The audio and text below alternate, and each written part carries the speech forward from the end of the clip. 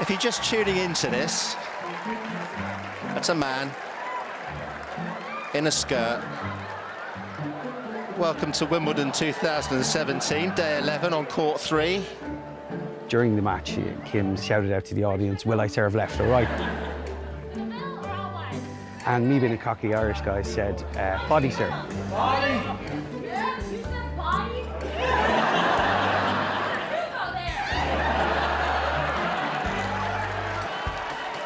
And that's when it started.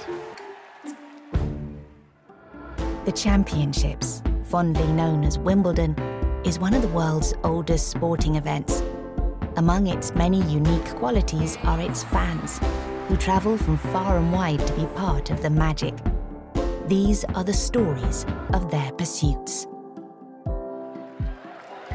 This young man suggested body serve. He has to face a body serve from Clijsters. I clearly wasn't. Oh yeah, you're right, Kim. This is so much against the rules here at Wimbledon. When she came over with the skirt, I said, that's not going to fit. This isn't going to work. There's an Irish saying the fear of God came upon me. That's what happened. I was like, oh, this is not going to end well. Clijsters is just in pieces now. She did hit it right at my body.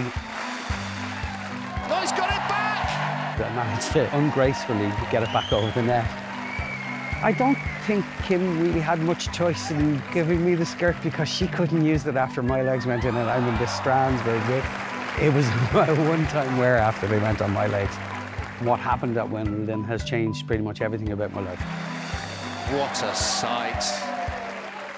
Following that Wimbledon in 2017, the reaction from people, literally from hours after the video started to go viral, they sent messages saying, you know what, I've had the worst possible day ever. I have had such a good laugh watching your video and you just cheered me up. That actually changes someone. It changes the person that the message is sent to. Literally on the plane home, we decided, you know, let's do something with this. Helping others in the way I did with the auction of the skirt was never something that I had an opportunity to do before. The obvious choice for me was the charity that is based in my hometown in Greystones called the Gavin Glynn Foundation. The Gavin Glynn Foundation deal with families specifically that have childhood cancer. During that time, my mum was dying of cancer as well. Helping the Gavin Glynn Foundation kept me centred and kept me strong because I had the actual opportunity to actually make a big difference to something. Through international donations and then through the actual bids on the auction itself, we managed to get €16,000. I worked with the charity that I had dealt with the auction of the skirt to get involved in white-collar boxing. After what happened with the skirt, there were so many comments on social media about my size, so I decided to change that. When the training gets tough and you know you've committed to helping, it does keep you motivated. We were also bombarding Facebook and all the social media. There was quite a buzz all over the country about this man in the Wimbledon tennis skirt that was helping people for charity. Being here at Wimbledon, one of the things that makes it so special is the atmosphere when the crowd's here, when the match is on, people cheering for their fan favourite. It's very serious because there's lots of prestige of winning that tournament, but there's the other side of it as well with the Legends matches is a little bit more light-hearted. They do get the crowd involved a little bit, which is great.